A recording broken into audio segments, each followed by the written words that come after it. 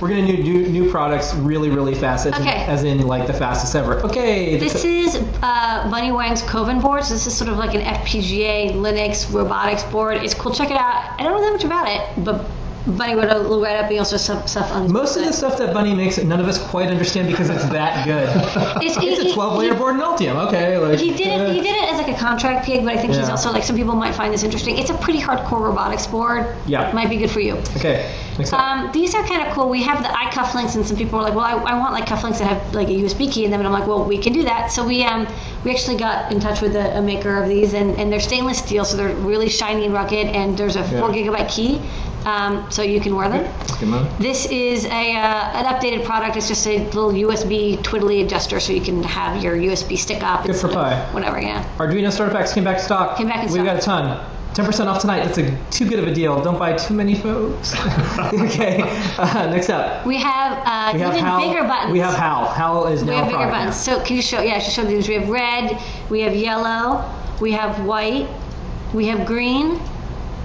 We have blue, and these are really big buttons. They're 100 mm diameter, and that's a quarter, so you can see how big they are. And then I'll show them on the overhead. I'll show this too.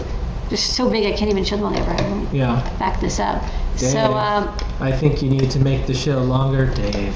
So so there's a switch here, a normal micro switch, and there's an LED, and you can try experimenting with the LED. The LED doesn't light. I mean, it looks even more drastic here. I mean, it lights up the middle, but not the outer edge. So you may want to use the LED or maybe not. It does come with it, so you can try it out. Okay, and then next up, these are the. These are super massive 7 segments. Yeah. These are quad 7-segment displays, and the cool thing about them is they're just like candy bar size. They're super huge. Yeah. I'm gonna go through all the photos, and then you can. Yeah. So the thing is, we've got them. You know, if you just want to get them, we have them.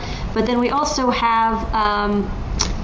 Hold on. We have them in a backpack form, and the backpack gives you only a couple pins. You can use I2C, and it's really easy, and it works just like our other backpacks. They are super bright, and we're very well lit in here now, so you can see that they're bright on top of that. So these are also 10%. They're incredibly bright, and they work great, and because it's constant current, it's super even. There's actually 2 LEDs per segment, so very crisp, very good looking displays. These make for a great clock or other timing display.